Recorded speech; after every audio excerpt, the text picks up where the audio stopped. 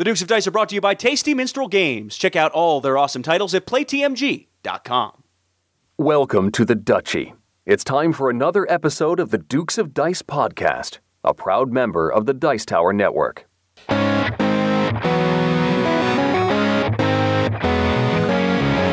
Coming to you from the Duchy in the Duke City, Albuquerque, New Mexico, it's the Dukes of Dice, a podcast about board, card, and occasionally role-playing games. Today, the Dukes review both Capital Lux and Blood of an Englishman. Then they look back at the review of Viticulture in their Dukes Double-Take. And finally, they talk about a big announcement for the show. And now, the Dukes of Dice.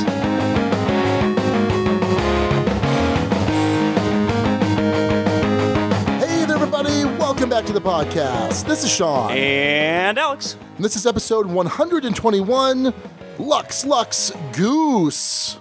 Nice. Name courtesy of Chris Schreiber over on our Board Game Geek Guild number 2008. Chris, congrats on naming this episode. Alex, how many is that for Chris? That is lucky number 5. Ooh. No one actually ever says lucky number 5. No one it's ever. just number 5. So if you don't know, we name all of our episode titles with the help of our awesome guild members over on Board Game Geek. You can go over there to our Dukes on Deck thread that we put up every week, which talks about what we're talking about in the forthcoming episode. You can add your contributions to games that we're talking about and help name the episode. So, of course, Lux, Goose, kind of like Duck, Goose. We're talking about the Capital Lux, and there's geese. Well, I guess there are two geese.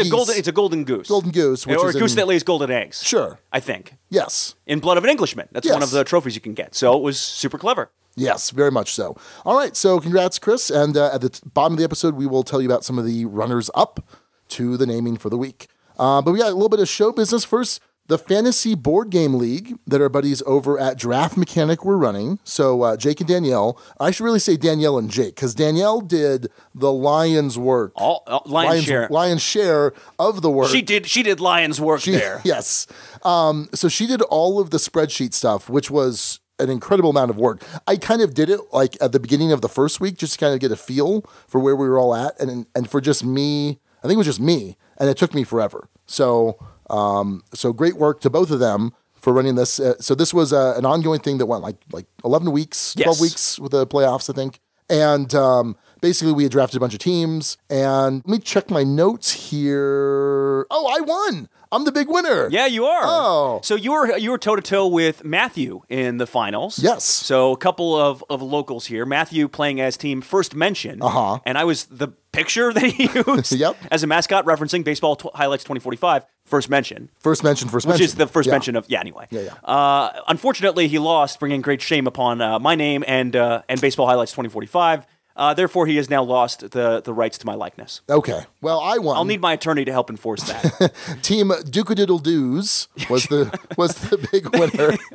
Which is the most disturbing mascot ever. Yeah, so it's a chicken, a fighting rooster with instead of a head though, it's got a little meeple, the little Duke Meeple, the Deeple. Yes. The Dew-eeple. Yes. Duke-eeple? My team, the Albuquerque Fisters, fell off the face of the earth, unfortunately. We started off pretty well, and then I just didn't draft ahead of time. Like, I think you guys drafted games that were going to be hot. Right. And I didn't. I just kind of drafted games that I thought would get me a lot of plays. Sure. That were kind of old standbys. Didn't pay off. Didn't work.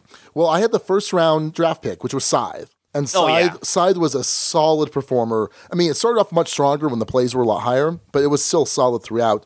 And then I was dominating most of the league, and then things were like everyone else was kind of getting better and better. And I'm like, I'm gonna have a problem here. Fortunately, I drafted Feast for Odin and was waiting for it to come in. And so finally, when it came in off the bench after Essen, and I put it in, it performed incredibly well. So Scythe kind of put me on the map, and Feast for Odin kept me going to the finish there. So it was a lot of fun. I really enjoyed it, and it was just cool, kind of being able to trash talk and it was fun. Meanwhile, you've completely ignored the Fantasy Football League that spurred off of that to the point where David Johnson has been sitting on the bench for weeks and weeks and weeks. Oh. Should he not be? No, he really shouldn't. Oh. He's really good. He's probably the best running back in the NFL anyway. So way to ignore what you also started, Commissioner Sean. Whoops. Yeah. Yeah. No, that's true. That's true. My bad. But back to the Fantasy Board Game League. I'm paying a lot of attention to that Fantasy Football League on a separate note. Anyway. I'll go up. I'll update my roster. Oh, great. Yeah. Yeah, you're already out of the playoffs. Oh, is the playoffs started? Not yet, but soon. Oh, okay. Yeah, you're not. You're done. Okay. Don't even bother. Next year, I'll. Oh, next year. Yeah, next year I'll focus on it a little bit more. But no, once again, back to the Fantasy Board Game League. So Jake had mentioned to me that they're actually putting together a trophy for the Fantasy Board Game League, which they're going to be sending out to us, and we're going to go put on display at Empire Board Game. Was that Ducal us? Because I don't get that trophy. I didn't make the playoffs. Well, no, I won it for the Duchy. Oh, did you? Yes. Oh, cool. So you Ducal, we won. Oh, excellent. Yes. Perfect. So we're going to put up on display at Empire so the whole Duchy can bask in its glory. So, So thanks again, Jake and Danielle, Draft Mechanic Podcast. You should go give them a listen if you haven't done so already. They talk about board games and craft beer, microbrews, both topics that I enjoy greatly. So, very good. Yeah. Patreon. Hey, we've got a Patreon page. If you go to patreon.com/Dukes of Dice, you can help support the Dukes over there. And we just want to mention, give a shout out to a brand new Patreon backer, a Duke level backer. What? We need like do.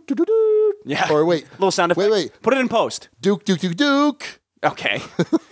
Daniel Diamond, and I think this is our buddy Daniel Diamond. I'm going to be shooting him a message. Agent of Chaos, Daniel. Yeah. So if it's a different Daniel Diamond, I apologize for just assuming that you're someone else. But I'm going to find out who for sure. Daniel Diamond is our brand new Duke level backer. So just want to say thanks to Daniel. And if you're so inclined to go check out that page and possibly support us, we would definitely appreciate it. So, Alex, let's talk about some board games. Yeah, what'd you play this week, Sean? So, this was kind of another slow week, so I'm feeling better. I was pretty sick 2 weeks ago, still kind of feeling it last week. Chewy was sick this week. Oh, no. Raquel was feeling kind of under the weather, and then the last 2 days has been in pretty bad shape. Yeah, she's flat on the couch. Yeah, she's not doing too well. So last night, normally we go for our Dukes of Dice date night, and we didn't do that because she wasn't feeling well. So it's just kind of been a rougher week for plays for me. But last Sunday, we did do our heavy Sunday over at Empire before they opened, and there were 6 of us that showed up. The plan was for 4 of us to play Cuba Libre. I didn't bring my copy. Roy didn't bring his copy. So that kind of fell through. This is going to be a theme this week. And Sean forgetting to bring things. Well, I thought he had his copy. Uh-huh. So what wound up happening, there were 6 of us that wound up showing up. So 3 of them wound up playing Indonesia, the Splotter game. And then Jared and I wound up playing Labyrinth, which I talked about a couple months on the show. Labyrinth is a GMT game that's designed by Volko Runka. And it's kind of a hybrid of Twilight Struggle with his coin games, his counterinsurgency game. Is it based off the movie, which I have seen? It is not. It's actually Labyrinth, The War on Terror. Oh. So there are different scenarios, but basically it's like post 9/11, and one player is playing the jihadists, the other player is playing as the Americans. I won't go too much into it, but I don't have many other plays to talk about. But it's a lot of fun. It's a really engaging game, lots of history, lots of thematic connections to the mechanics of the game. So basically, I was the jihadist, and as the jihadist, what I'm trying to do is I'm either trying to set off a WMD in the U.S. That'll let me win. Okay. Or I'm trying to spread out so much that I've created all of these governments that are in a poor state, like just spread discord and spread horribleness. Or I can have a couple of really strong Islamic states that have high wealth. And I can win one of those 3 ways. I did not win at all. In fact, I wound up getting wiped from the board in the very last round. Wow. So the Americans can win by wiping you off or by having enough wealth in good countries. I had almost won the game about halfway through. It came down to a die roll. I needed to roll a 1 or a 2. I would have won. I didn't. And then it got really bad. It got super bad for me to the point where I got wiped off. But it was a lot of fun. I do enjoy that mix of kind of the card-driven play of Twilight Struggle with the coin style play of Rumka's other games. So that's Labyrinth from GMT. If you're interested in kind of a historical card-driven war game, War on Terror, it was good. It was very good. Very nice. I got into play of Great Western Trail, the new Alexander Pfister release. Hot game. Very hot. Hot game, mainly because it's from a hot designer. You were playing with oven mitts, it was so hot. No, I did not do that. Oh. Now, I should say I had been spooked off of this game, having seen a 4-player game of this the week before at the Dukes of Dice game night. And because of the ghosts. No. Oh. I'd seen that one last a good, way too long, 4 hours, maybe, and it should not last that long. And I don't think it typically does last that long. I think there were some circumstances with that game, maybe. I don't know for sure. I wasn't there. I mean, I kind of was there, but I wasn't playing. Anyway, so we got in a 3-player one of this. It was our buddy Cameron and Matthew and myself. And, man, this is a really cool game, Sean. Yeah. This is a really cool game. And we're going to be talking about this, I think, within the next couple of weeks to review this one. We did get a review copy in of this. Yes. And, yeah, a lot of fun. I mean, you're going around. It's this hand management component that's really unique about this, where you're trying to keep different types of cattle in hand to ultimately sell to a market and travel further, make your mark. But there's a lot of different ways of scoring in this game. There's moving your train up and claiming stations. There's grabbing cows using cowboys. There's building buildings out on the board. Because as you're going around the board, you're stopping at different places on this trail, and you're kind of going on this loop. And every time you go on this loop, the game gets kind of a little bit closer to ending. More things come out as possible hazards or possible things to grab. Really fun. Yeah. Really a lot of fun. And well done and not too heavy. It took a little bit on the explanation. Oh, yeah. It's right on the edge for me. Very rules heavy. Very rules heavy, but actually reasonably simple to play once you get going. Sure. Once you know the language of the game and the iconography of the game. I enjoyed this one quite a bit. I'm curious to see how it plays at 2. I'm curious to see how it plays at 4. I don't know if we'll see if I'll be able to get in both of those. I should be able to. Okay. It is a good amount of fun, though. Yeah. Yeah, so I remember during the rules explanation, because I was kind of back and forth, and you're like, okay, I think I'm ready to play. And Matthew's like, yeah, we're not there yet. Yeah. It's like, no, come on. Let's just go. Yeah, no. Yeah, I'm that guy. Yeah. Very cool. Yeah, Great Western Trail. I've enjoyed my 1-2-player game of it, and I'll be getting some more in this week, hopefully. Oh, only 2? Yeah. Oh, okay. Yeah, you got I talked about it last week. Well, I know. I thought you'd played more than just one game of it. No, so far just the one. There you go. Just remember, I said in my little preamble, it's been a rough week for games, Alex. It's true. Keep up. Come on, man.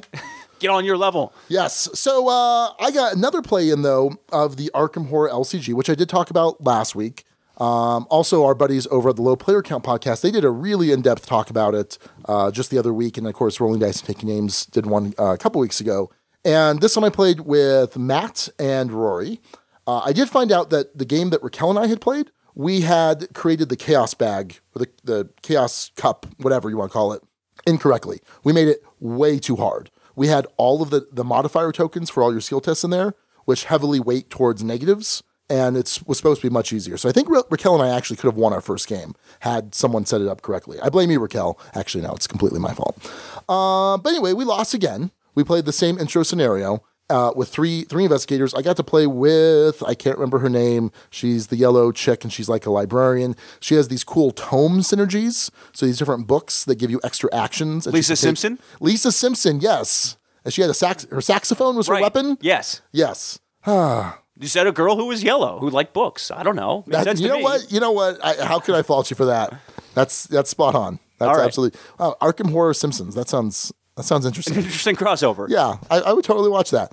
Or play that, depending on what the actual medium was. So anyway, Arkham Horror LCG, I'm very excited to play more of this. I'm very excited for some of the deck building. The new expansion pack's coming out soon. There's not a whole lot of actual deck construction. And when I say deck building, I mean deck construction. There's not a whole lot you can do right now because you're pretty limited in what you have. Really, the deck construction comes in as you advance through scenarios, as you gain victory points and complete scenarios, you're able to upgrade your deck. So there's definitely that component of the construction. But as far as the initial construction, there's not a whole lot yet. But I'm excited for this. I'm really enjoying this game. I mean, really, really enjoying it. Very cool. I'm curious to see what you're going to think. I think you're going to like it quite a bit. All right. At some point. All right. So that's Arkham Horror LCG. Again, sorry, folks. Hopefully more plays next week. I got in a play of Ghost Stories. Ooh. This is the second time I've played this one. I played this one with Eugene and with Daniel on our Friday cardboard lunch. There's so many different days we have. There's the Dukes of Dice game night. There's the Dukes of Dice date night. Yep. There's cardboard lunch. There's Heavy Sunday. Too many things to keep track of. No, what are you talking about? That's perfect. Too many things. We need like 3 more. So speaking of getting your teeth kicked in, Ghost Stories is a very difficult cooperative one for folks who don't know, where you are trying to keep these various ghosts from taking over the board and haunting spaces and killing your people. It's not good. Don't have them kill your people. Involving a lot of dice rolling, moving around, using powers to move other people around. We got our teeth kicked in this one, Sean, a big time. Big time. Yeah, it's a hard game. It wasn't good. I've only played on the app, but it's hard. It is hard. And when we were not close to winning, we didn't even get the big bad out. We didn't get to that point. We just straight up lost. So But a lot of fun. Yeah, good amount of fun even still. It took me a little bit to remember the rules. We were kind of playing as I was trying to remember, so I was not super useful in the early going, and it became a little more useful later on, but it didn't matter. We still lost pretty badly. So let's go stories from one of my favorite designers, Antoine Bauza. Well, the last one I'm going to talk about is a new play. Hooray! Hooray! It's one I've played. It's one you've played. Boo! Wait. What? I don't know. Junk Art. Yeah. By Senfu Lim and Jay Cormier. This is from Pretzel Games. And this is a dexterity stacking building game, which is really cool. There's a little gamery element to it. There are these different city cards, and you usually play with 3 of them, and each one is its own little mini game. You're trying to achieve something different, and the manner in which you're obtaining the pieces is a little bit different. So there was one where there was kind of a trick-taking. Did you play that one? It was Amsterdam? Maybe. It's kind of a trick-taking Possibly. game where you're playing cards out from hand, and whoever has the highest then gets to pick who gets which piece. And so the junk art pieces are really weird. So there's some like roundish ones that have like a flat edge, and there's some, squares and some flat pieces. There's also these weird little like 2 discs with a little pole in between, and lots of weird pieces. And it was really good. It's a really solid, stacking game. And I really enjoyed it. So we played Amsterdam, we played, I forget the other ones, but it was just cool to see the different mechanics they use to give you the pieces and to determine the scoring criteria. There's a lot of game in that box. Yeah. They use the components really efficiently. Yeah, they absolutely do. So I wound up winning. I got no points in the first round. I got some in the second, and then I wound up winning the third round. And so the final score was I had 8, and then our buddy Matt had 8. And the tiebreaker was who scored the most points in the last round, which was me. Kind of a weird tiebreaker. Yeah. Don't you think? I mean, I would think you'd had some sort of build-off. Well, something. It was, but that just seemed weird to me. It seemed weird that there's extra value. Like, make sure you do really well in this third round. It's like, well, how am I going to make sure I do that? Like, interesting incentive. Yeah. Yeah. So it was kind of talking about, tiebreakers in games last week. This was an interesting one. And, Matt was like, oh, that's weird. And I'm like, yeah, that's kind of weird. But overall, I think Junk Art was fantastic. I mean, for that, no one had heartburn over it with this, style and weight of game. It's just a fun little dexterity stacking game. So Junk Art, very cool. Highly recommend it. I'm glad we have access to it over at Empire. A good amount of replayability in the game modes there too, which I was very appreciative of and would like to play more of. Yeah. I'd like to try more of the game modes in there. Very cool. That is what we played this week. On to the news.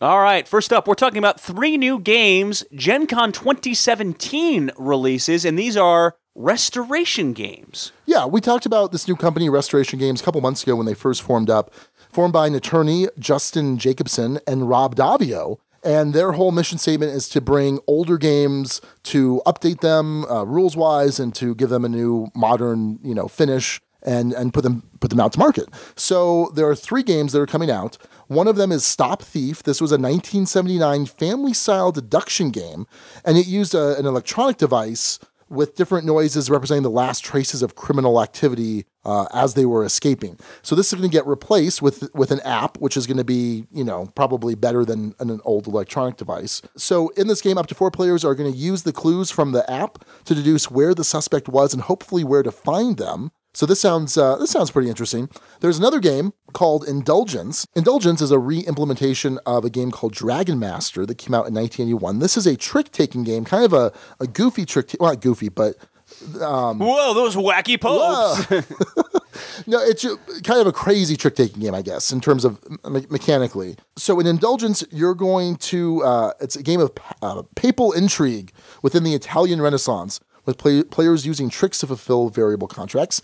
I'm a big fan of trick-taking games, so I'm certainly interested in hearing about this. It's an illusion, Sean. Yeah, it's an illusion-taking game. And then finally, Downforce, which is a reimplementation of a 1996 game from Wolfgang Kramer. Originally it was called Top Race. And here, up to 6 players bid on racing contestants while simultaneously playing cards to manipulate the standings. So sounds kind of like a Camel Up or Winner Circle style game, but from Wolfgang Kramer. I'm interested to hear a little bit more about this. So Kramer's original design had seen many versions with continuously improved rules, and Restoration Games has promised that Downforce will be the best to date with component quality befitting its pedigree. So this is kind of interesting. I mean, for especially for us that we're so cult of the new, to bring back these old style games but to give them a new polish, I think is appreciated. I think of a game like Escape from Colditz, which has been out on the table a couple times over at Empire, where Osprey Games brought it back, but they said, but we're not really going to update it. We know it's kind of an old design, but we're not going to update it. And from what I've heard, the age of the game is kind of shown. The components are great. It looks great, but they didn't update the rules because they wanted the original game to be intact. And to me, my mind is I would have two versions in there. I would have the original game and then the updated one. But worked pretty well for Vinos, I thought, doing it that way. Sure. So interesting, and I'm excited to see what else Restoration Games has to offer in the future and see what these releases do. All right. Next up, kind of an interesting one. Cool Mini or Not is now a publicly traded company in the Hong Kong Stock Exchange. Yeah. Huh. All right. Well, my understanding is that there are different levels of investment or capital needed for different stock exchanges, and so they could more easily meet that threshold in Hong Kong, I suppose, on the Hong Kong Stock Exchange. So the idea here is that they're not selling off the company. They're still going to retain control over day-to-day business operations and decisions and things like that. Basically, this is just for an influx of capital, which is going to help them add on more staff, help them expand into new markets, which they've kind of been doing in Europe, is my understanding. So possibly some other markets, and then also acquire new licenses to games, which is interesting. So I think CMON is really kind of poised to be the company that takes on Asmodee. Could be. In an epic Titan duel. Wow. Asmodee versus CMON. Two will enter. And Two will probably leave and then continue to make a lot of money. Or one will leave because they've acquired the other one. Oh, well, it could be. Yeah. So anyway, that's kind of interesting news. So best of luck to CMON. Finally, in Kickstarter, Kingdom Death Monster. This is a Kickstarter that just straight up exploded, Sean. Exploded. When I was doing the show notes for this, more than $7 million already in this Kickstarter. Yeah. Crazy. So this is a follow-up to the original Kickstarter. It's an update, is my understanding of Kingdom Death Monster. Right. So here's the description. Kingdom Death Monster is a massive cooperative board game about survival in a nightmare horror world. Survivors fight for their lives against an onslaught of bizarre and fearsome creatures. They will use the fruits of these battles to build a fragile civilization in a place where humans are at the bottom of a monstrous ecology. So Kingdom Death Monster is a really involved game. I know our buddies over at Blue Peg, Pink Peg, well, not, but really it's Rob. Rob is the guy that's really big into it over there. Our listener, Scott Sexton, I know he is a huge fan of Kingdom Death Monster. This game is a commitment. I mean, this is a game where the miniatures are awesome. They're fantastic miniatures. They're all on sprues, so you got to clip them out. You got to get the flash and the molding off. You got to glue them together. Right there, that's a big investment. And then there's a huge campaign style game to this as well.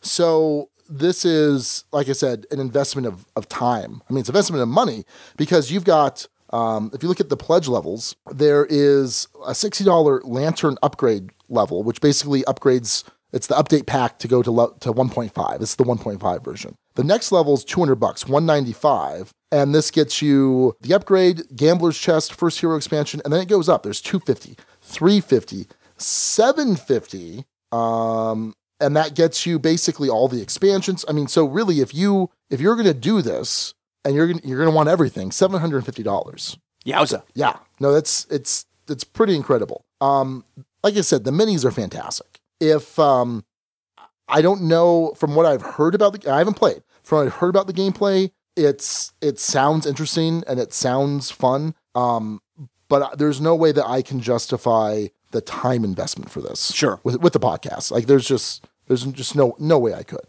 I'm still clipping all of the models and putting it together for Battle of Prospero, the Games Workshop game, which is just a ton of work too. But it's crazy because I used to do that all the time. Right. Like, I used to just be like, oh, I'm going to put the squad together real quick. Oh, I'm going to paint them real quick. And they're done in a couple days. And now I'm just like, oh, man, this is crazy. Why aren't these all put together already for me?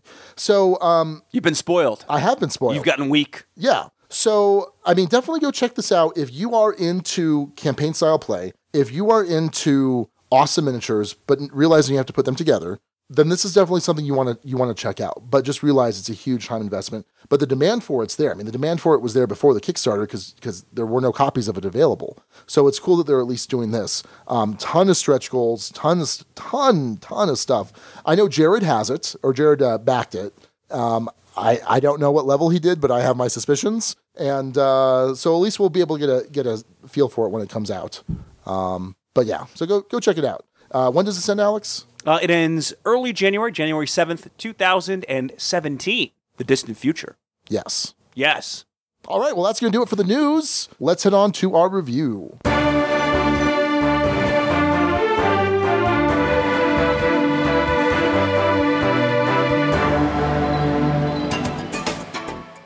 Has this ever happened to you? Oh no, not again! My steel's with my titanium's with my steel, my heat's all over the place, I don't know how much money I have, this is just awful! There are cubes everywhere! How will I ever solve this terrible problem? Well, don't worry, Alex, there is a better way to play Terraforming Mars. Thanks to the fine folks over at Meeple Realty, you can play Terraforming Mars and stop worrying about knocking your player pieces all over the place. With their new Terraforming Colony insert, you have your choice of wooden or plexiglass overlays to keep those roving cubes in place. In addition to these vital overlays, the insert has special holders for the hex tiles and other components, plus custom markers for the temperature and oxygen levels. And you can even use their Meeple Realty rover as an enhanced first player marker. The Terraforming Colony insert plus all their other amazing inserts are available now at meeplerealty.com. Meeple Realty, think inside the box.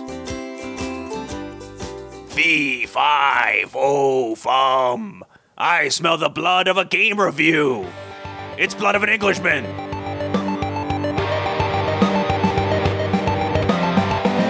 Is that really your giant voice? No. But that's what I came up with in the moment. It was like a... Let me try. I'm going to workshop some things. Okay. Fee, fi, fo, fum. Is that better? Yeah, that's a little bit better. Okay, let me hear yours. What's your giant voice? Fee, fi, fo, fum. Yeah, that's better. All right. Yeah. Yay, I win the voice off. No, I'm not even gonna. Yeah, I'm not gonna even go there. That was solid. Okay. I have a better Arnold Schwarzenegger. How about giant Arnold Schwarzenegger? Wait. Let me hear your friendly Shoggoth.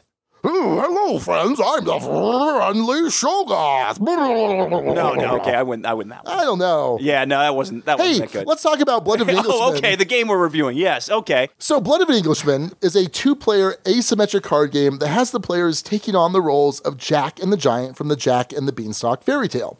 The game's designed by Dan Cassar, designer of one of the Dutchy favorites, Arboretum, and it features beautiful art by Chris Ostrowski, who also did some of the art, he did the art in another Renegade game, Lotus. And we should also note here that this was a review copy from Renegade Game Studios. So the game consists of 50 cards, 4 sets of Beanstalk cards valued 1 through 9, 2 sets of separate fee, fi, fo, and fum cards. No, you gotta do that in the voice. Oh, wait, Fee, fi, fo, fum, she.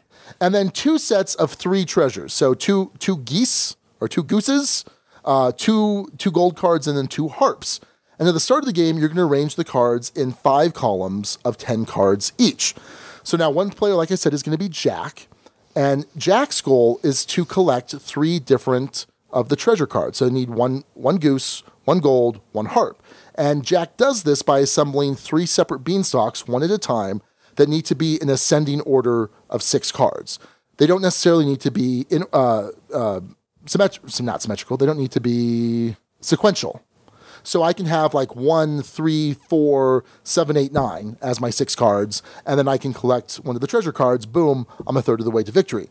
Now, if I'm the Giant, I'm trying to kill Jack, obviously. So I can do that in a couple different ways.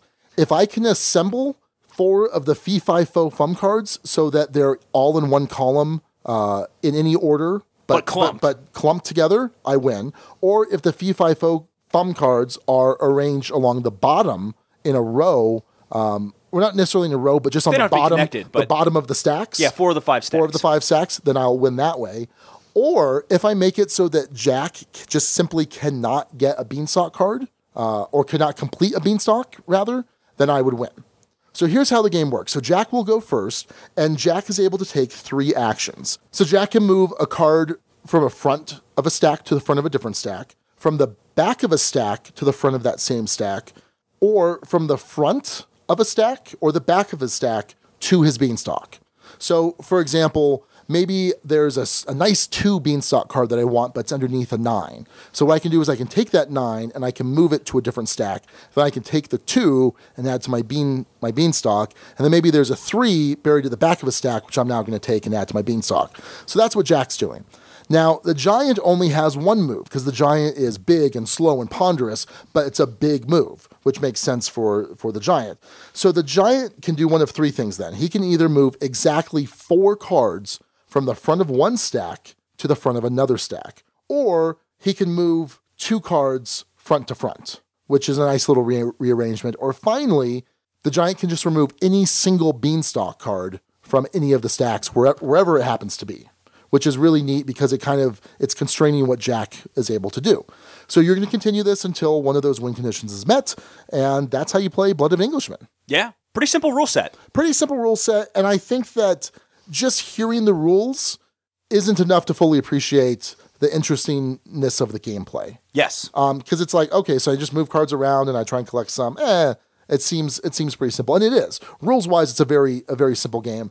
But I think there's a lot of interesting tactical depth here. There's a nice dual element that's involved. Let's talk about the rulebook. I mean, it's a simple rule set, and the rulebook does a very good job of getting those rules across. I didn't really have any trouble. Plus, there are some great player aid cards that outline everything, and it's really all you need at that point.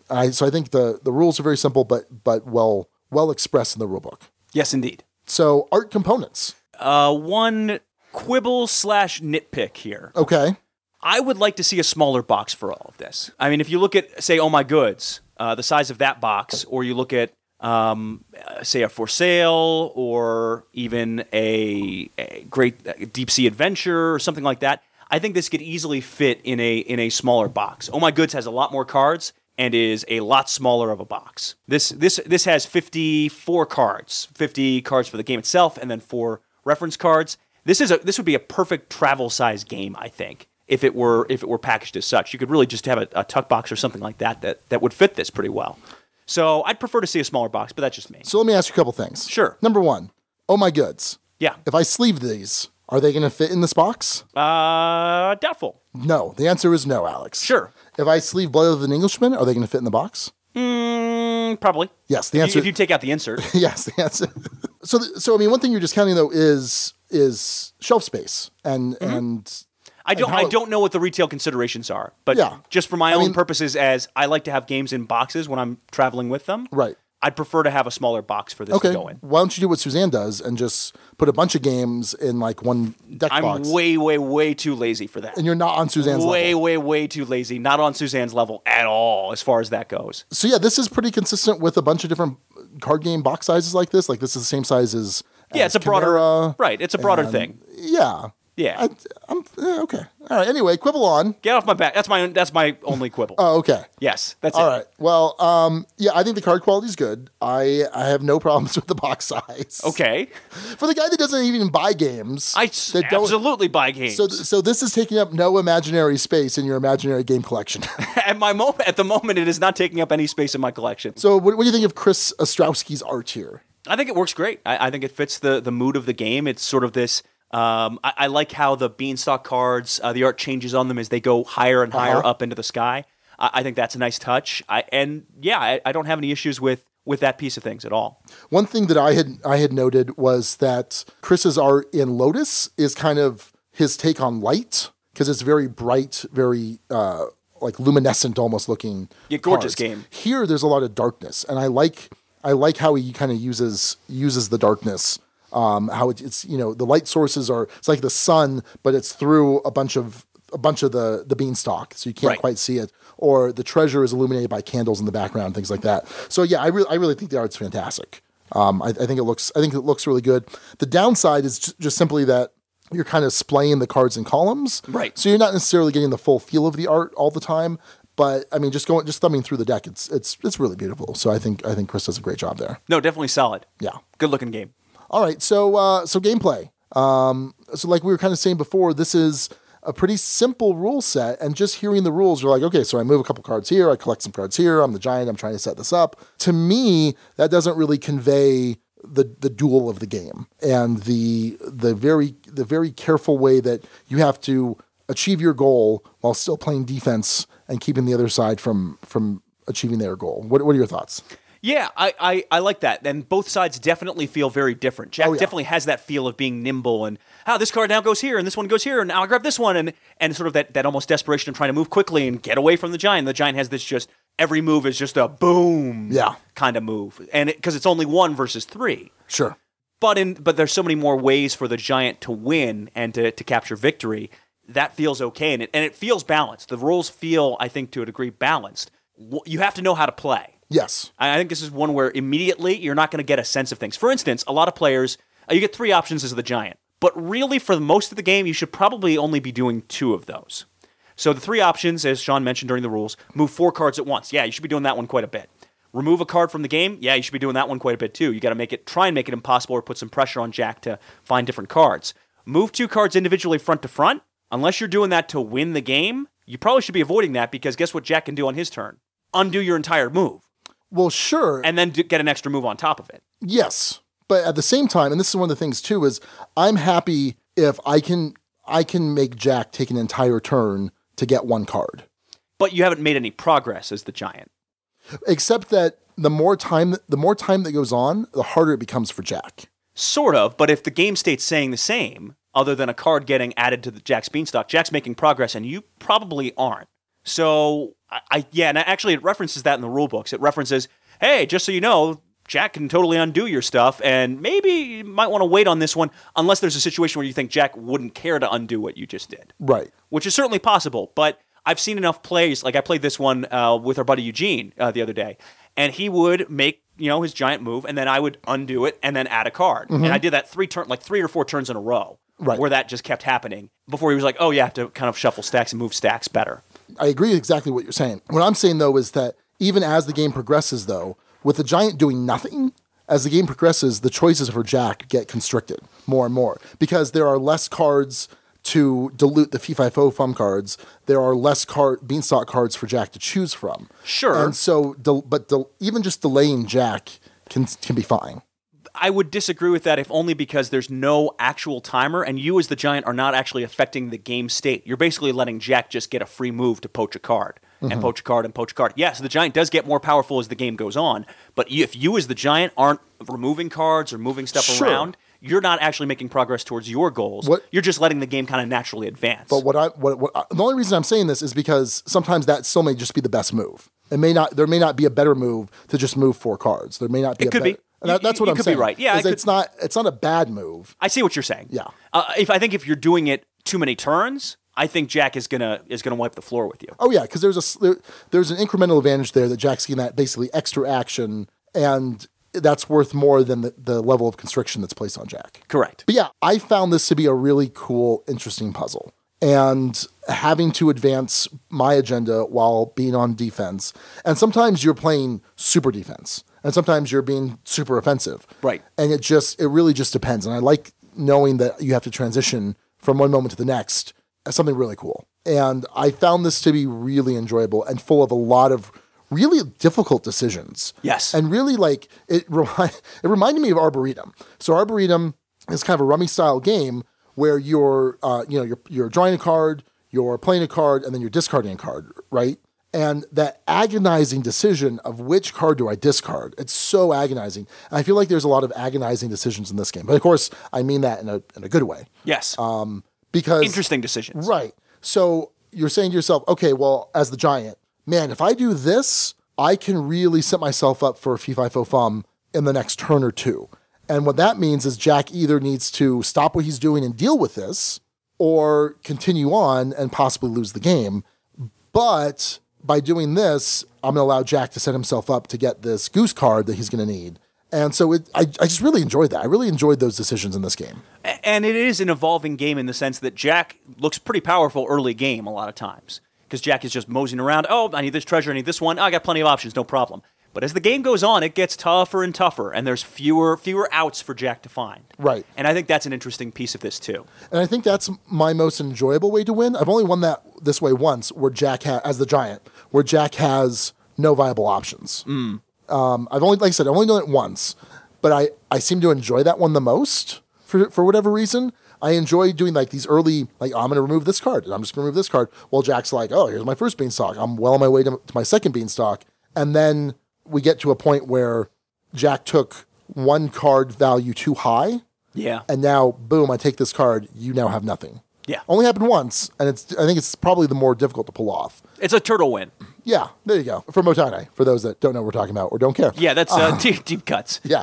So anyway, yeah, I think that this is a very enjoyable filler. What's the game time on this? About 15 minutes? It depends on how good the person you're playing against is. Because if the person you're playing against doesn't know what they're doing, it could be a very quick game. On average, assuming probably about 15. Yeah, about 15. And fairly quick setup time, by the way. Oh yeah. Shuffle, deal out 5 piles of 10. Yep. Splay them, you're good. Theme-wise, do you find this to be a thematic game? Absolutely. Yeah. Absolutely. I mean, the giant feels like this big hulking thing that's like grabbing chunks of vine out of midair and is moving, like taking a big stomp of cards and just grabbing this, and this goes over here. And, right. And Jack feels like this nimble guy trying to dodge all of this. Trying to climb up the beanstalk to grab one of those treasures. Yeah, I think it's very thematic. More thematic than it probably deserves to be for this kind of game. Yeah. For this, this single deck of cards. There's just such a connection between the mechanics and the theme. It's really good. I appreciate that. Yeah. Yeah, for sure. Sean, your final thoughts on this? Yeah, I find this to be very enjoyable. I find this to be another game by Dan Cassar that I enjoy greatly. This is a 2-player duel game that it's going to be at the forefront of my mind to pull out because it's such a quick teach, because it's so simple. That first game against a new player, more than likely, I'm probably going to clean their clock just because they're not quite aware of everything. But I think after that first play, there'll be something that clicks, and then they're off to the races. To the race to climb a beanstalk or to destroy the beanstalk. Simple rule set, good amount of depth here. Yeah, I'd agree with you there, Sean. So what does that amount to on the ducal scale? Okay, so we have a 6-point scale.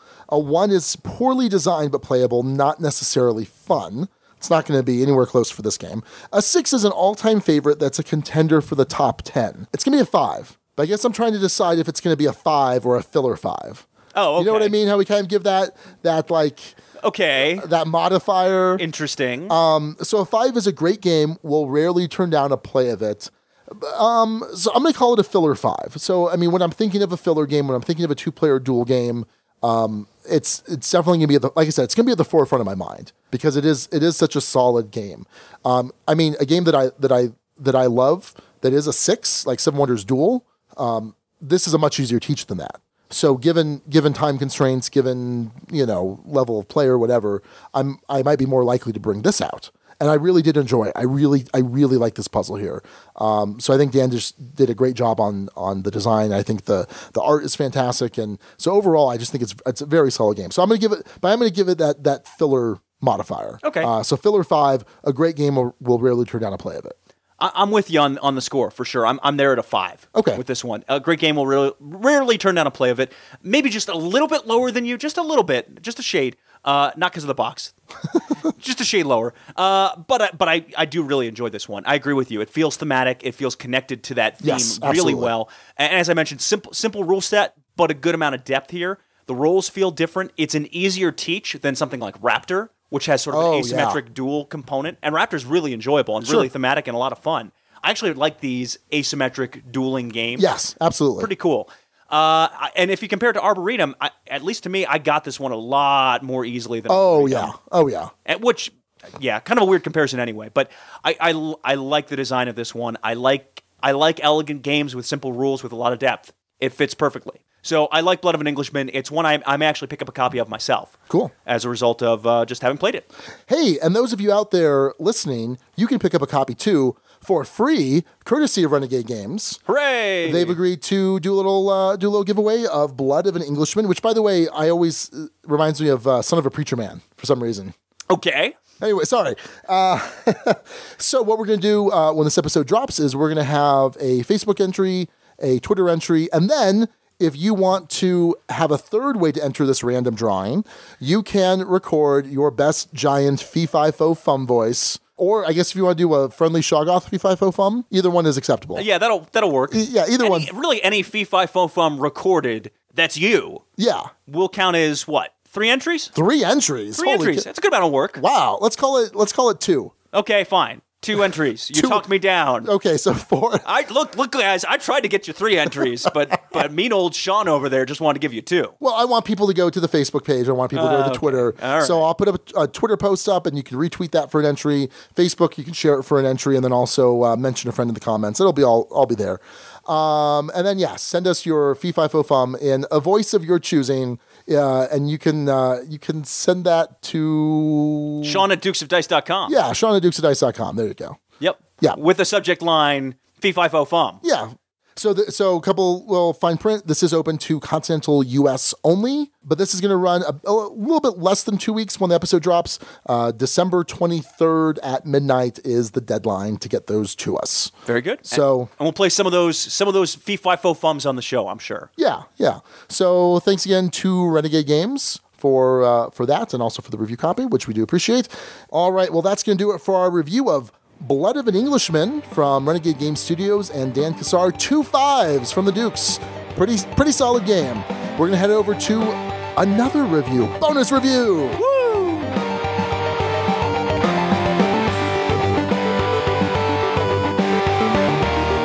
All right. So second review. Yeah. We're talking about the Essen hotness in this case. It is Capital Lux. Yes, indeed. From Aporta Games and Pixie Games. Why are you holding up the box and showing it to me like I don't know what you're talking about? Sean, look at this box. Oh, look at that. Look at this box. It is designed, and I'm going to absolutely butcher this one, Sean. Absolutely butcher this. The review, you mean? Well, maybe. Probably that too. Elif Svensson and Christian A. Ostby. Ostby? I may have screwed that up royally, but that's the best I got, Sean. Yeah. So they designed Capital Lux. Artwork is done by Kwanchai Moria. Oh, boy. And it is well done. It is very well done. This is a very retro... So the art is one of the things that's most striking me about this game. It's a very retro-looking art style, kind of like the 1920s, 1930s, like sci-fi, like ray gun type thing. So Capital Lux is a card game for 2 to 4 players where you are trying to build the most impressive home city that is still not quite as good as the capital, because then you're going to offend the capital. Think of Hunger Games. Yeah, but don't think of Hunger Games. So in this game, what you're going to do is you're going to get 5 or 6 cards depending on the player count, and then you're going to do a draft, 2 cards at a time, and there are 4 different suits, basically 4 of these different roles. What do they call that? Those are profession cards. Sorry, Sean? professions. Excuse me. There's the agent, the blue card. Mm-hmm. There's the cleric, who's the kind of pinkish purplish card. There's the scholar, who's the green card. And there's the merchant, who's the yellow card. So once you complete the draft of each round, and there are 3 rounds of this game, by the way, then you're going to take turns playing one of the cards from your hand, either to your hometown or to the capital. Now, if you play it to your hometown, nothing else happens. You just play it down there, and you may or may not be scoring some points for it at the end of the game, and possibly qualifying for an end round bonus with it. Now, if you play the card to the capital, you're going to get some sort of extra action. So what happens if you play the first one, Alex? So if you play the agent card, you're going to go through a deck of 4 different modifiers. There's a -1, a -3, a +2, a +4, and you'll be able to assign those to one of the 4 stacks. One of the 4 professions, right? Correct. Okay, what's the next roll? You have the cleric. The cleric lets you poach a card from one of the other 3 stacks, the lowest valued one, and add it in front of you. You steal from the hometown. So you're moving from capital to your hometown. Scholar lets you draw an extra card from the deck. An extra profession card, yeah. Yep. And the merchant gets you a disc. A gold disc. And I'm doing like finger air quotes with disc because it's referenced as discs in the rule book. There's circles. On the cards, they're shown as circles. But then when you actually open up the game, it's these butter pats. They're kind of these square little deals, wooden things. It's a little weird. It is the weirdest thing. And those are either points at the end of the game, or you can use them to modify your score for end round bonuses, which we'll talk about in a second here. So once everyone's played out all of their cards, either to their hometown or to the capital, what you're going to do is you're going to compare everyone's value of a certain profession type to that value in the capital. So let's say that there are 2 cleric cards. There's a 2 and a 4. So the value there is 6. In order for me to not get my cleric cards wiped, I need to be at 6 or less. So let's say that, Alex, you have a 3 and a 4. You're going to lose all your cleric cards. Yep. Because you are over that threshold. You have flown too close to the sun, and the capital has come in and They've wiped you out because... Listen, buddy. But let's say instead that you were at 7 and the capital was at 6 and you had one of those butter patties, you can then spend that to basically reduce your value to kind of get under that threshold or meet that threshold, so to speak. Now, let's say that aside, let's say that I do happen to have a 3 and a 3 and I'm right there at the threshold. I'm going to then compare that to everyone else, as everyone else who's under that threshold. Maybe Raquel has a 5 value, so she doesn't get her cards wiped, but because I have the highest value at or under that threshold, I'm going to get a bonus card from the capital, which I'm going to put to the side and score at the end of the game. So you do this for all the professions. You then go to the next round, you draft, play cards, check the scores, get the bonus cards, etc. And then at the end of the game, you're going to add up all the bonus card point values. So if it's a 4, it's a 5, 6 is the highest. They all go from... They're ones? No, it's 2s, right? 2 is the least? 2 is the smallest. 2 is the smallest. So 2 to 6. And then I'm going to add up all of the values in my hometown, and whoever plus any butter patties left over, and whoever has the most points is the winner of Capital Lux. That's how you play. Might be a little confusing, just kind of from the rules without seeing everything out in front of you. But yeah, so the rule book, for a slightly more complex than, say, Blood of an Englishman or Son of a Preacherman, this rule set is expressed itself pretty well in the rule book. Do you have a chance to look at the rule book other than you're doing now? Not really. Okay. Yeah, didn't need to. All right. But it looks fine. It's a fine rule book. Sure. Okay. Yes. Just fantastic. I've looked through it thoroughly and can make an accurate assessment that this is a rule book. Yes. Yes. All right. So, as far as the artwork, are you a fan of Kwanchai Moriya's art here? Oh, it's stunning. Oh, yeah. It's awesome. The box looks great. The cards look great. It all looks great. Yeah. Yeah, the art is awesome. So, yeah, the art's fantastic. The card quality is really, really solid. The iconography is really clear. I mean, really, or not iconography, but the graphic design is really clear. It's easy to look across the table, see what everyone else has, because that's what you're constantly doing. You're constantly adding up. They have 7 points. Okay, well, I only have 6. What do I need to do? I need to steal a card here, whatever. The component choice, like we talked about, these butter tabs, is a little weird. My guess, and this is complete conjecture, my guess is they said, hey, I know you wanted these, the manufacturer said, hey, I know you wanted these round yellow discs. Just so you know, we have an overstock of these square ones, and we'll give you a deal on them. And they said, oh, okay, reduces our per unit price by 30 cents? Sure, let's do it. I don't know, just conjecture. Huh. I mean, it's kind of weird. It's as good a reason as any. Or maybe it was designed by folks who were blind. Okay. Well, because what I would normally expect... No, that wouldn't explan that at all. No, I don't know what you're talking about. Nope, that doesn't work. When I see these gold discs on the cards, what I'm thinking of are these kind of those half-inch discs that you see in a lot of Euro games, for score markers or for whatever. These are much bigger. These are what, about 1.5 inches across? Yeah, they're solidly sized. You're not missing them across the table. So as much as there's a disconnect there between the art and what the rules describe as a disc, there's still some value there, I think, because they are so big. But it was weird. I mean, really, if they had just shown the square discs on the cards, I don't think we'd even be talking about this. I think you could even have like a small coin, even like a cardboard chit, it would have been fine. Yeah. Like it just doesn't necessarily even need to be wood here. Maybe it doesn't need to be. It's certainly not bad that it is. But I think having, they probably priced it out, and having a punch board for the cardboard chits was probably more expensive. Could be. So. Could be. Could have done a smaller box. I'm just all about small boxes today. Yeah.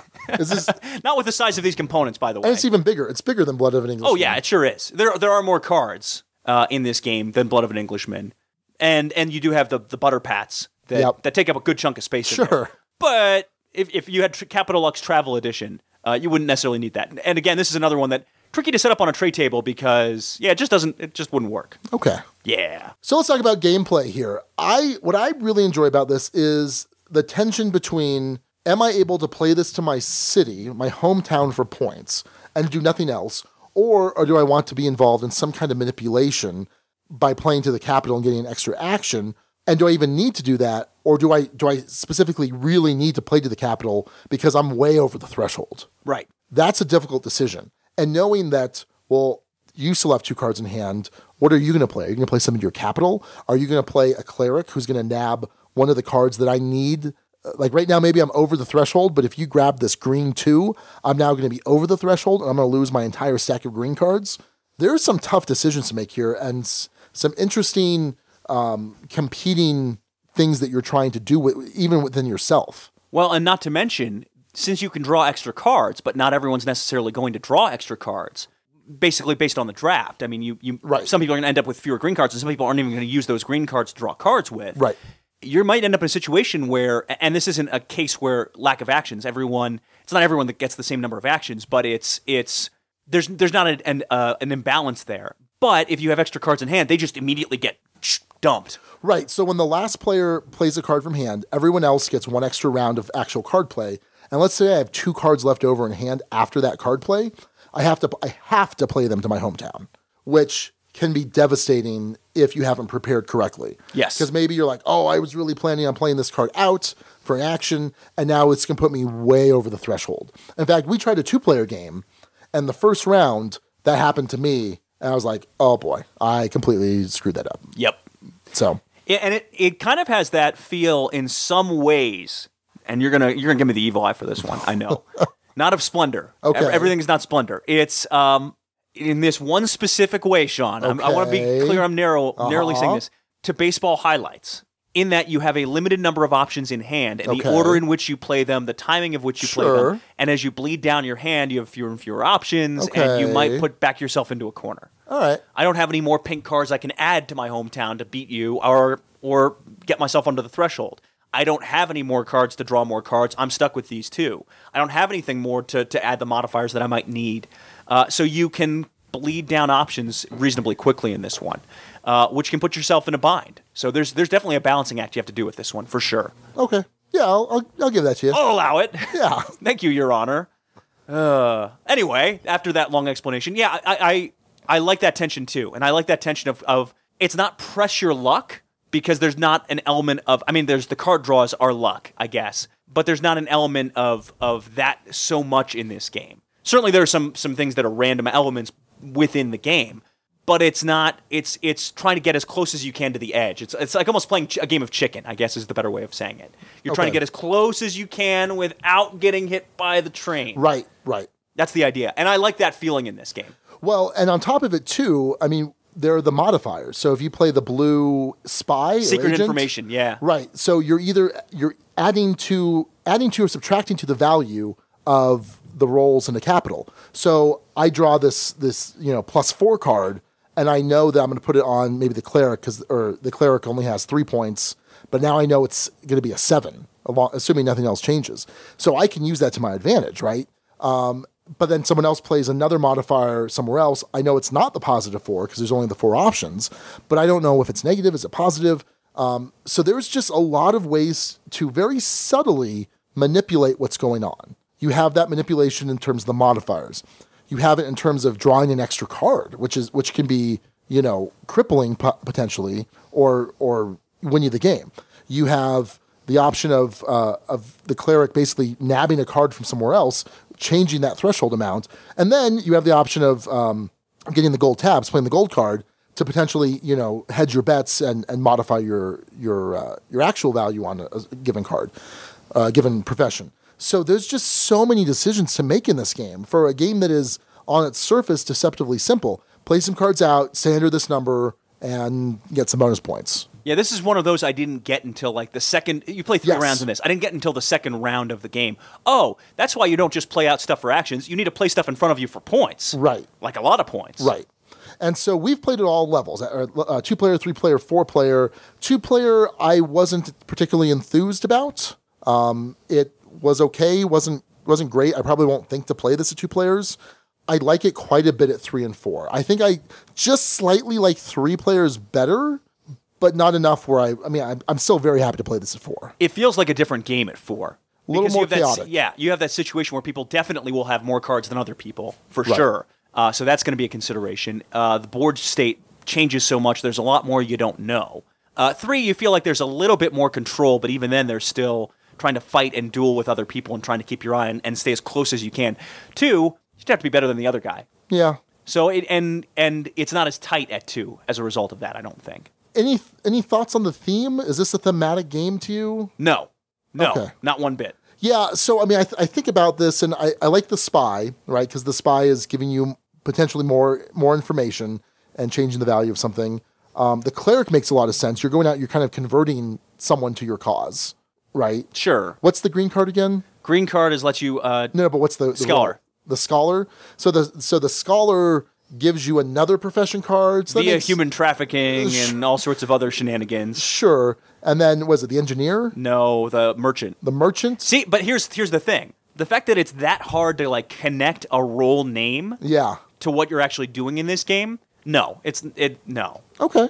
There is no theme here, and it's fine. There's some theme. There's not a theme. Okay, there's some theme. There's a theme. There may be a theme. It is completely disconnected from the game. Well, I like this idea that you don't want to be more impressive than the capital. Sure. I think that's cool, and that's what that's doing. It's an awesome mechanic. Right, but that's the theme behind it. But are they people or are they buildings? Are you impressing the capital with the people? Like, oh, this person's a 6 person. He's much cooler than this guy. Well, or is it representing a building itself? I mean, people have value, Alex. Sure. I'm giving this a little more credit for theme than you are. It sounds like not one bit of credit. Yeah, and the fact that you don't know, like, it does not connect. It does not connect to me. Okay, so none of the things that I said where I linked the mechanic to the role of the card. Here's the thing. If you're going to be talking about being more impressive than the capital city, are they people or are they buildings? They're people. Or are they influence within a guild of some kind? Yeah, that's what they are. Okay. And then by having them move to your town versus... No, your cleric has said, hey, come benefit. Here, come over here. I'm convincing you. But you sent them to the capital city, whereas opposed to if you leave them in your hometown, then they just... It falls apart. Does it? It totally falls apart. You choose where to send the people. Sure. Okay. Yeah. Hometown or there. But let's say, okay, so you send the cleric out there. Yeah. And he does his cleric-y thing and brings someone back. He's a missionary. He's going out. Then what happens if you just leave him at home? He's not proselytizing out in the capital. Right. Okay. You only get actions if you... Yeah, I understand what you're saying, but it doesn't work. It doesn't work for me. Okay. You seem to disagree and think it's a really thematic game, I guess. No, I don't think it's really thematic, but I think there are thematic connections between the roles and the mechanics that they do when you get the action. And also I like this idea of you want to be the best hometown, but not be more impressive than the capital. I like that core idea here. Okay. But in terms of how the actions themselves and the play of it connects to that, okay, I just don't think that's there. So for instance, you're saying, all right, I'm playing a blue card, or I'm playing a green card, or I'm playing this, and it does that. Now that you know the names, I think in playing this, you're going to be unlikely to say them. And I think to me, that indicates a game that doesn't succeed on theme. Now, to be clear, you're talking about narrative. You're talking about the narrative of it. I'm just talking about a connection between mechanics and what the story of the game's trying to tell. Card purports to do. Yeah, I still don't see it. Okay. Yeah. Well, we'll agree that you're wrong. Oh, that wouldn't be us. What? Yeah. No, we're not doing that. I will tell you this. It's another one of those where I just straight up don't care. Okay. It does not matter to me. This has a component disconnect. This has a thematic disconnect to me. Don't care one bit. Okay. Don't care one bit. The gameplay of this is so rock solid. Sure. I could care less. I like it a lot. Yeah. I like this game. No, I think it's fantastic. I think that there's even a bluffing element to it too. Yes. It's not a super strong bluffing element, but it's certainly there. Whether or not I'm holding back, a green, like my high green card to play to my hometown or whatnot. So there's a lot to enjoy about the gameplay here, an absolute ton. Yes. So final thoughts. I went first last time. You're up, Alex. Yeah, I'm going to straight up buy this. Okay. As soon as I can or however I can, because this is awesome. It's an awesome game. The tension of this, the trying not to have more than the hometown, the balance of that, the different cards that go in, regardless of whether they're discs, squares, what have you, it doesn't matter. The tension of that just works in this one. It really works in this, Sean. I enjoy the fact that you have different... you feel clever in this. You can feel clever in... Oh, yeah. I reduced this one by just enough to where I'm underneath it, and I forced you to lose all of your cards, and that got wiped. And but I didn't see that coming from my right. This guy also manipulates... There's a lot going on, a lot to think here, but done with a fairly simple rule set. One that can take a little bit to get, but a fairly simple rule set. And I think for this, I don't know if it'll be in my top 10, but I'm willing to give this one a straight up 6. Okay. Willing to give this one a straight up 6. I enjoy it that much. It's going to be my top 10 of the year for sure. And yeah, it's not thematic. and the component choice there is odd. But I straight up love this game. So 6 is an all-time favorite that's a contender for the top 10. Yes. Okay. So yeah, I expected you to at least have this at a 5. So I'm not super surprised by that. I flirted with a 6 on this. Yeah. And for whatever reason, it just doesn't quite get there, and I can't quite articulate why. I highly suspect this will be in my top 10 of the year. Absolutely. I think this is an incredible game. It's going to be a 5. It's going to be a very solid 5. A great game. Will rarely turn down a play of it. I see why this was kind of one of the sleeper hits of Essen. This was highly recommended to me by Mike Fitzgerald, highly recommended to me by Suzanne, and I completely see why. I mean, they both have excellent tastes, and certainly came across here. But for what I don't know why I'm holding back from a 6. But for some reason, is it the weight of game? No, not necessarily. Because you don't tend to give out 6s to this weight of game other than, say, Seven Wonders Duel. Right. So, I mean, maybe... So here's Is it a filler 6? Is it a filler 6? Right. That's what I'm... I don't know if it's quite filler length, though. The rounds are certainly reasonably fast, but there's enough with the drafting. We didn't even talk a lot about the drafting. The drafting's in here, and it works pretty well, too. Right, because what's interesting is sometimes you want low cards because maybe you want to not send high values to the capital. Maybe you want high cards. So there's a nice... there's no... A yellow 2 is not inherently better or worse than a yellow 6. Right. But it depends on your situation and your hometown and what the board state is and all that. Exactly. So I'm going to stick with this 5 for now. Okay. And we're going to see how much this gets play over the next year, and maybe at the double take it might go up. I don't see this going down. Sure. I mean, I think it's a very solid game. Notice I'm not giving it a filler 5. Whatever difference that makes. So I gave Love and Englishman a filler 5. I'm giving this There's like a separate 5. secret scale. Yeah, exactly. And I can't tell you what that difference is. But it's a very solid 5 for me. A great game. Will rarely turn down a play of it. I'm hesitant to do what Suzanne does and take a lot of these smaller games and put them in a box. I like keeping my boxes but I would love to always make sure that I have access to this game. So very, very solid 5. I'm going to buy this. Okay. Yeah, straight up I'm going to buy this. Well, I'm glad I bought mine. Yep. When I did. Good job, Sean. All right, well that's going to do it then for our review of Capital Lux. A 6 for Alex and a 5 for Sean. So go check this game from Aporta Games out. You are listening to the Dukes of Dice, proud members of the Dice Tower Network. For other great shows in the network, check out dicetowernetwork.com. Back to Alex and Sean for this week's Dukes Double-Take.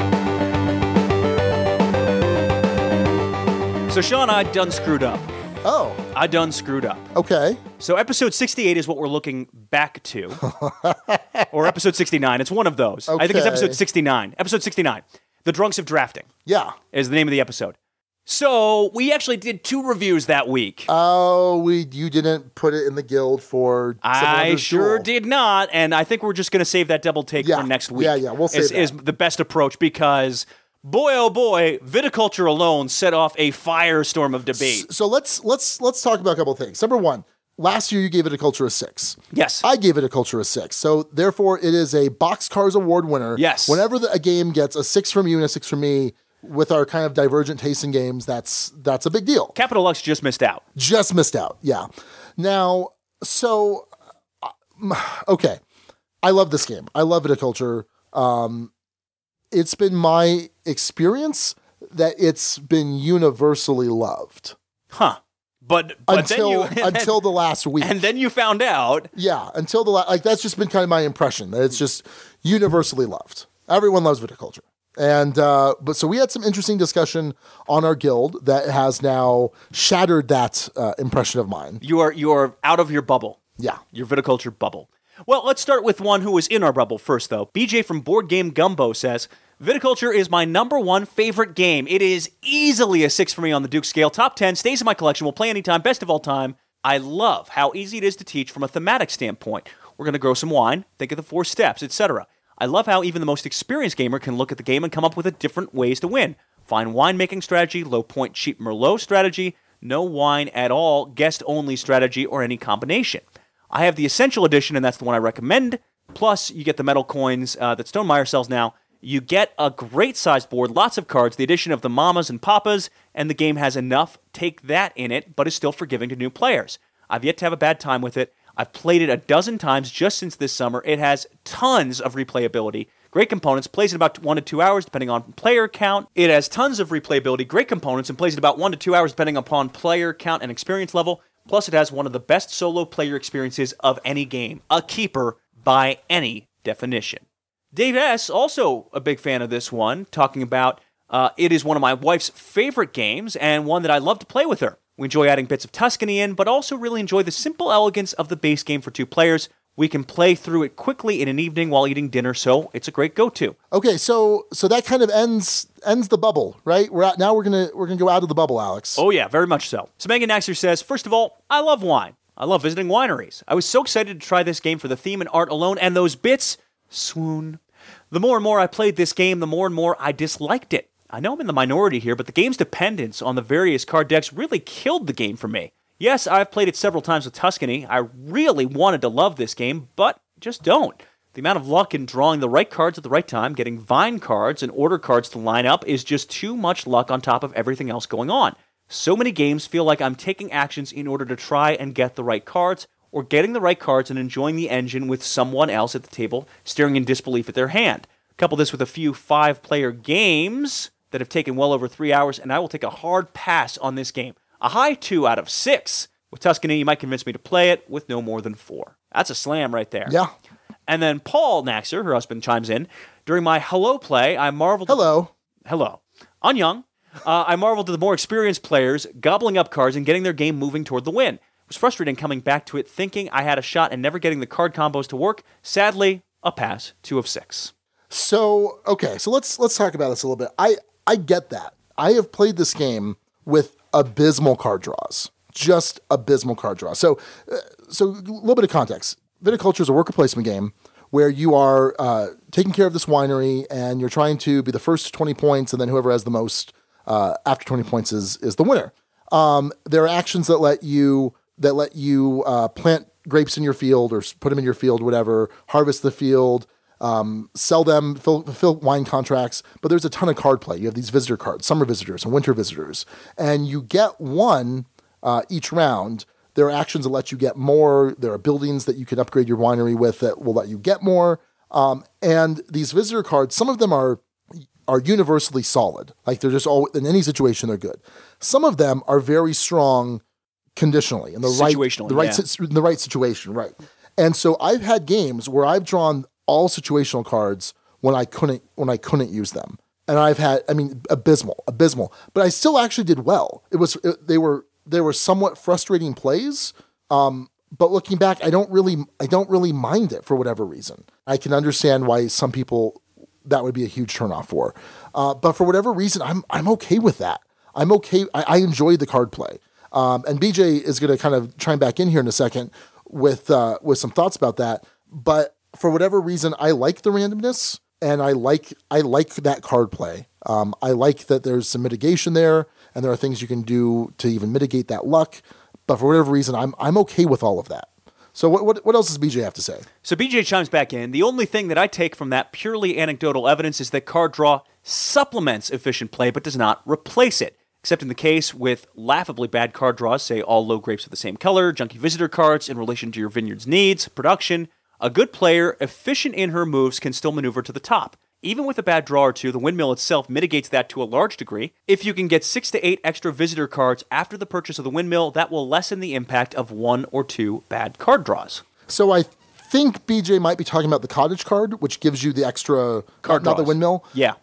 So we were talking the other night at Empire about this discussion and how vital is it to get the cottage. It seems pretty necessary. Oh yeah. So some people might find that to be a fault of the game that you have to at least do this. I don't know that that's necessarily a problem for me. There was a question of, well, how many players can get it first round? And I think 2 to 3, maybe more, depending on card draw, visitor cards. But then even if you build it the second round, you're still only out one card. And you might have done other things in the meantime. Yeah. So I don't think that's super troubling. Necessarily. Yeah, it could be. It is correct, though, that the more cards you're getting, the better you're likely to do in this game. Yeah. Although a lot of the game is geared that way. For instance, you get extra cards if you land on certain spots, extra vine cards, extra order cards. So, but yeah, getting the cottage early certainly helps. So yeah, getting and playing cards is a big part of this. Yeah. But I think the other key is playing cards is the other element of that. You might have to sacrifice going earlier in the turn order just to play more cards. Sure. I will say, I in preparation for this double take, I actually did play this one on Wednesday at the Dukes of Dice game night, and I just stomped folks. Stomped. Grapes. Yes. Good job. Giants. Yeah. Which we'll talk about later. that later. We're talking about that later. Anyway. Yeah. Spoiler alert, I guess. Good job, Jason Lees, for that episode title suggestion that got worked in. And a lot of it just came down to card draw. So that's as long as you know that going in, maybe not such a bad thing. Yeah, it's a worker placement game where you don't have perfect information, where there is the random card draw. And I mean, I guess you just need to be okay with that. And be okay with it, guys. No. I'm not saying anyone that. I mean, if people don't like a game, they don't like a game. That's fine. But yeah, I think there's probably a level of expectation there. And so yeah. I want to play this with Tuscany. I still have maybe one module of Tuscany, but there's so many in there to add to this. And I really want to play with more stuff added into the mix, which may or may not mitigate some of the luck or add more elements. But even just base game, there's a good amount going on here, for sure. Okay. So. Yeah, no, I agree completely. So Ned Myers says, Viticulture is my #1 game of all time. So that's two people now. Being a Stonemaier game, the entire production's top-notch. Yeah, the art on the cards isn't anything to display on your wall, but the overall graphic design is great and it looks really good on the table. I love the depth of strategy with the simplicity of the rules.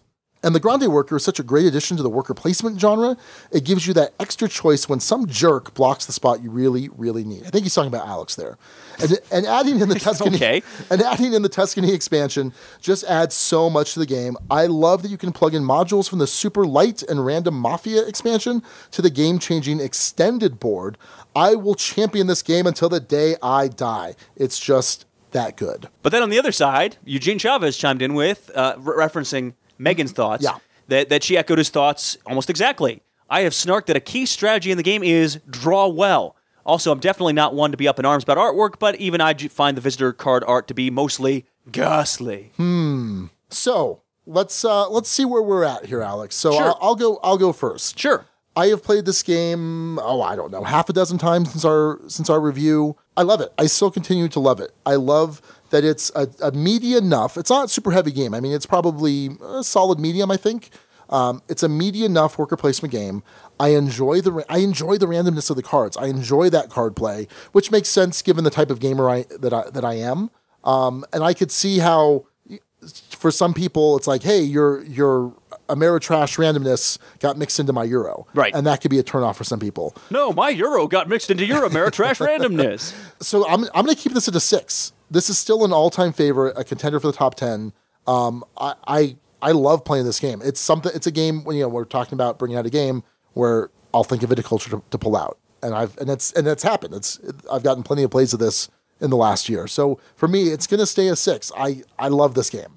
So I was almost influenced by the guild pretty strongly on this one because the bubble did get burst for sure. I came over to you. I'm like, so what are you thinking now? And you're like, I don't know about these card draws. Yeah. I'm like, that's the guild talking, Alex. Yeah, it might have been. So this is kind of in the same place that Elysium was in for me. And Elysium, in retrospect, probably I should have kept at a 6. Yeah, you should have, you big jerk. In the Dukes triple take, it's a 6. Elysium. So that's now canonical in case anyone's keeping the story of this. Elysium. Yes. Okay. What did I just say? I'm just making sure. Oh yeah, Elysium is. Yeah. Base Viticulture. Oh God, I don't know. So I think I've realized that unless there's a good reason not to leave something where it is, you should probably just leave it where it is. Okay. So I'm just going to leave it where it is. All right. It was not in consideration for my top 10 of all time. It didn't come close to making the list. Scythe was like a no-brainer. Yeah. It's on the list. Yeah. This one did not. I didn't think about it in the context of this is going to make my list. Yeah. But I still think there's room for it to belong. I'm going to be less strict about that stuff now, I think. And I'm willing to keep this one at a 6, especially because it has so much variability with Tuscany added in, potentially. I'm kind of giving it credit for potential variability, which is something I couldn't do, for instance, with Elysium, although I know the variability it has in the game. No word that the expansions may be. Apparently, the expansion for Elysium was designed and done, but for some reason, it's not going to get published. Weird. Yeah, very disappointing. That's a shame. They should kickstart that because I think they'd be successful. I think people need to have the rights to it to do that. Oh, well, that could be it. Anyway, so I'm going to keep it at a 6. I think it's still a worthy game.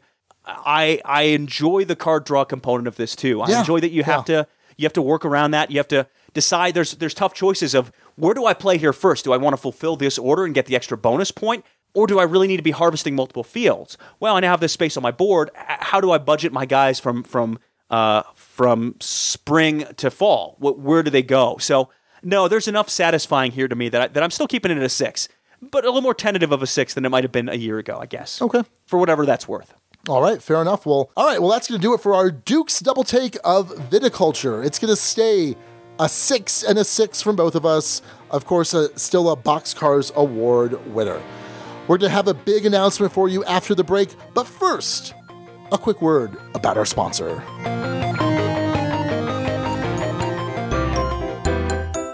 Hey, Alex. Yeah, Sean? Do you know it's my favorite time of year? What's that, Sean? Is it Hanukkah, Kwanzaa, Christmas? No, it's Feldmas. Oh, a Merry Feldmas to you. And to you, Alex. You know, our fine sponsors over at Tasty Minstrel Games have a brand new game just in time for Feldmas from one of our favorite designers, Stefan Feld, Oracle of Delphi. I got to play this at BGG-Con, and it was awesome. And this is a pick up and deliver one, right? It is, and I was surprised to like it as much as I did. That's a great way to spend your Feldmas. But hey, we don't want to leave everyone out. We want to be inclusive here. Tasty Minstrel also has a reprint of Gates of Loyang from Uwe Rosenberg. So if you want to celebrate Rosenbergica, you can do that with Gates of Loyang. I guess that's a thing now. That is a thing. So to everyone, Merry Feldmas and Happy Rosenbergica. And check out all of TMG's titles at playtmg.com. All right, so we've got a big announcement. The Duchy is crumbling around us. Oh, it's crashing. It's crashing down. So dramatic. What's going on, Alex? What's going on? Stuff is going down, All Sean. right. Like a lot of stuff is going down. Not for you so much. Everyone at home, sit down. Make sure you're seated, buckled in. If you have seatbelts on your couch, use them. What was that show? This announcement's so exciting. You'll pay for the whole seat, but you're just going to need the edge. Anyway, go on. Go on. All right. So this is going to get like very non-board gamery in sections here. Okay. Very non-board gamery. So for folks who know, who've listened to the show, I am currently a news anchor for a local CBS affiliate here in Albuquerque. I have, for reasons I won't get too deep into, just kind of gotten pretty burned out on the whole thing. There was also a scandal. There was no scandal. We can't go into detail about. But basically, you skimmed something. There was some pay-to-play stuff. Well, and there was the time I read the prompter and someone put a bunch of curse words in it. Yep. And I pulled a Ron Burgundy. Yep, and, sure did. Yeah, and then someone punted Don off of a bridge. Yep. Yeah. Your dog. Yeah, my dog Don. Yeah. So I've been getting pretty burned out about it, and I've known since pretty early in the year that when my contract was up, pretty soon after that, I was going to be done. So, sure enough, I have set a last day from when you're listening to this episode, a little less than 2 weeks. So December 21st is my last day at KRQE. Separately from all of this, about 2 years ago, I was looking to... I had kind of a fork in the road. I could either kind of sign up to be an anchor, and I hadn't been an anchor yet, or I'd already applied and done all of the things necessary to go teach English in Korea. I didn't go that route. I went another route. But there was a bit of a kind of a travel bug. So, okay, we'll get to the travel bug thing because that's the major part of this in a second. Separately from all of this, something I have not discussed on the show and really gotten into, gone through a breakup. I was with Jillian, who folks have heard on the show for quite a while, and for a number of reasons, which again, I'm not going to get into on this show, we are no longer together. And we'd been together for about 5 years. Pretty long-term relationship. No kids, weren't married, had a dog and a cat.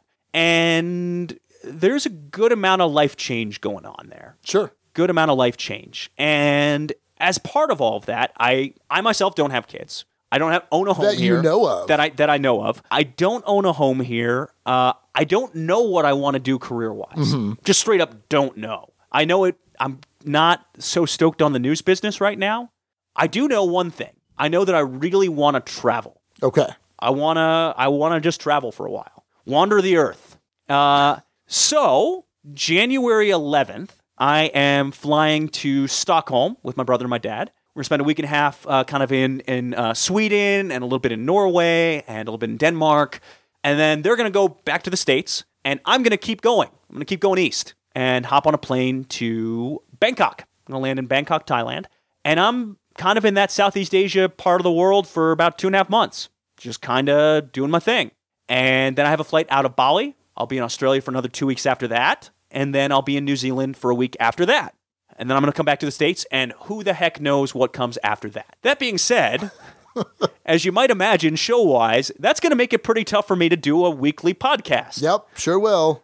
Certainly to play enough games to review for said weekly podcast, especially enough new games to review for said weekly podcast. So, as a result of all of that, I'm going to be on a bit of a hiatus. I'm not gone for good. I'm still going to be kind of floating around, probably. But I am going to be gone for a good chunk of time. The show's not coming to an end. Nope. I'm not gone forever, but I will be gone for a significant period of time. I think we looked at this. It's something like 14, 15, 16 episodes. 14 episodes, I think we said. Somewhere in that range. Yeah. I'm gone for a good 3.5 months. Yeah. Just traveling.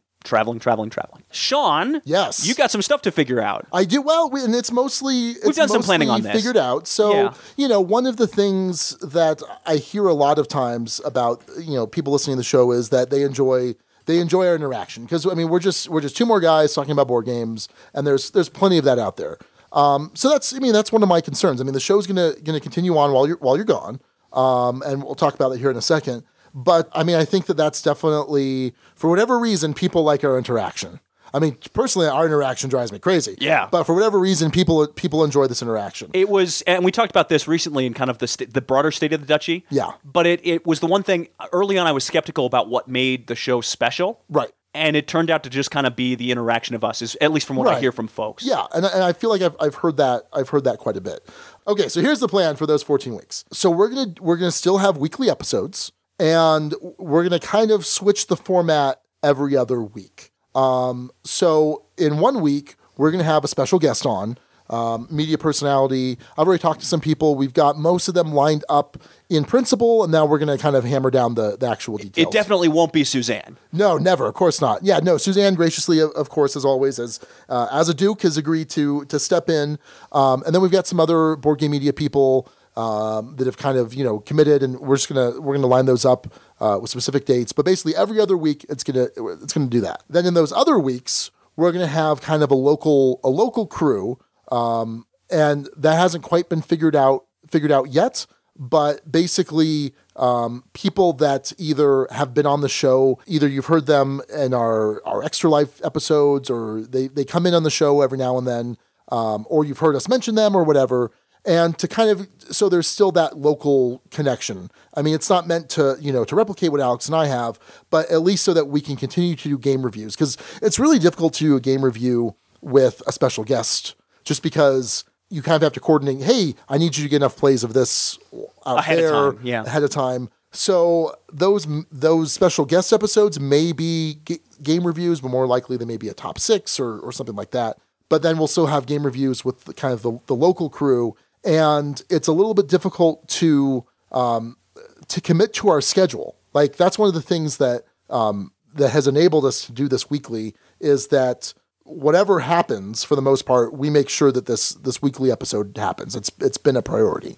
And so that's really hard to ask someone for 14 weeks, even every other week, to kind of commit to that schedule. So there might be some people kind of floating in and out. And also the idea was that we would have, maybe 2 extra people, 2 extra locals at a time, just to kind of make sure that there's enough of interaction. It's not just the Sean show, which you're probably going to turn into the Sean show. Well, no, we're working on that. So that's the plan. And then ideas, have you pop in from time to time as your schedule permits. I'll have my laptop with me, so you might hear show intros. You might hear. So here's the other piece of this that I think is hopefully going to be really cool. Yeah. I'm going to be traveling to a lot of places where folks who listen to us are. Yeah. Hopefully. Yeah. So we did this a while ago. There was a kind of a map of the Greater Duchy thread on the Guild. And I think we were both pretty stunned to see the spread of just where people are and where people listen to us. So I don't think there's people in every country, but I know, for instance, there's a couple listeners in Australia. I know Chris, a.k.a. Ghidorah, is in South Korea, which isn't quite Southeast Asia. It's a little bit off the beaten path, but who knows, maybe we meet somewhere in between. But in any case, if you're listening to us from one of those kind of countries or parts of the world I listed when I was kind of going through all that, I'd love to meet up with you and get in the game. Absolutely love to do that. One, I'm not going to be able to travel with a ton of stuff games-wise, so I'm going to have a gaming itch that's going to need to be scratched in some form or fashion. So help scratch my gamer itch. Gross. Yeah, kind of gross. Phrasing. So I'm going to put up a thread on the Guild, and then also I'm going to give out my email address just for folks if they want to email me and say, hey, I live in this place. I don't feel like getting on the Guild, but I feel like emailing you. Yeah. It's alex.j.goldsmith@gmail.com. I think I also have a Dukes of Dice email, but I've never logged into it. Nope. There's probably a bunch of baseball highlights fan art in there or something. Anyway. Fan fiction? Baseball highlights fan fiction? Sure. There is. That actually is not about fan fiction, but there is a fiction to it. Anyway, I know. There's a whole story. I'm just... All right. So, if in any case, if I'm in a part of the world that you're in, please do not hesitate to reach out because I wanna meet up and say hi. So here's what I imagine. You're too old, or not too old. You're too young for Fraggle Rock, right? Yeah, a little. So there was what's the main Fraggle's name? I can't remember his name, but he had an uncle, Traveling Matt, who would be exploring the world of the humans and would always like report back about how strange these humans are. I envision you as Traveling Matt. I'll show you a picture of him at some point. All right, fair enough. Well, I'm gonna go travel and be Matt, I guess. Yes. All right. So, yeah, that's the big announcement. Okay. So, yes, the Duchy is still here. The Duchy is strong. The state of the Duchy is strong. And stronger without Alex. Yeah, so, well, no, not yeah, but anyway. yes, it is. Finally, the albatross around my neck. You're going to maybe you'll find that out. Like, oh, man, I'm really good at this stuff without Alex here. Yeah, no, I don't think that's going to be the case. All right, well. So yeah, one of the things, that I've talked about is we are growing. We have fantastic growth. Our listenership I'm very happy with the listenership. I'm very happy with everyone that reaches out to us and connects to us on Twitter, on Facebook, on our Guild, of course. And I'm a little bit scared. I'm a little bit scared that's either going to plateau or that's gonna fall off. Just because it's a change, change is scary. You have your own change, obviously. Oh yeah, that you're going through a lot of it, and this is a change for the Duchy. We're still going to be putting out the content. We're still going to be, producing that weekly show. But there's recognition that it's going to be different. It's going to be a different production. And I think the commitment now is to kind of keep the typical format the way it is. But we'll just have to see as the weeks progress. So by my estimation, Alex, then you have 3, maybe 4 episodes after this one drops. Sure. So you leave on January 11th. Right.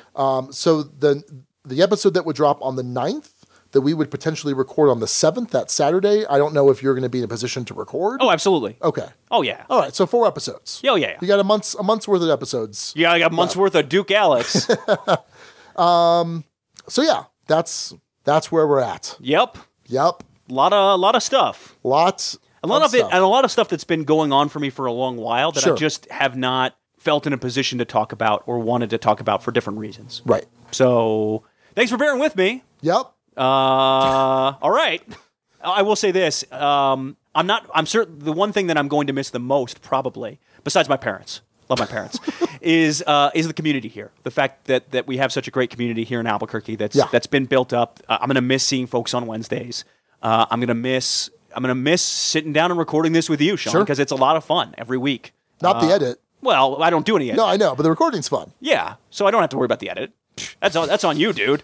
I'm going to miss that, and I'm going to miss listeners. I'm going to try and hopefully meet up with some. Anyway, that's my big announcement. Hey, here are the naming runner-ups. Wait, I have an announcement too. What? I'm super excited to do today's edit because I have a new computer that I bought from our buddy Jared. All right. And it's super fast. Great. No, I'm super excited. It's going to shave so much off my editing time. I'm happy for you. That's my announcement. Good job. Hey. That seems just as life-changing and dramatic. I was supportive of your big announcement. Okay, fine.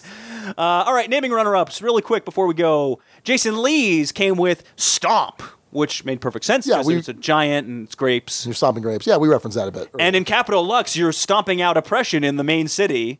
Nope, you're not, because that theme isn't there. The capital is stomping your hometown out. Right. If you get too big for your britches. That is the exact phrase I was about to use. Very good. Excellent. Todd Kauk came with You're So Vine, which works for both Viticulture and Blood of Englishman. Yeah. You probably think this game is about you? I think the show is about... So Vine. Anyway. All right. Fair enough. Yep. John Giblin came with Vinecraft, which is, I like to play on Minecraft. Pretty solid. Neil Hoffman with probably my favorite of the week, even though it wasn't one that we'd ever name an episode.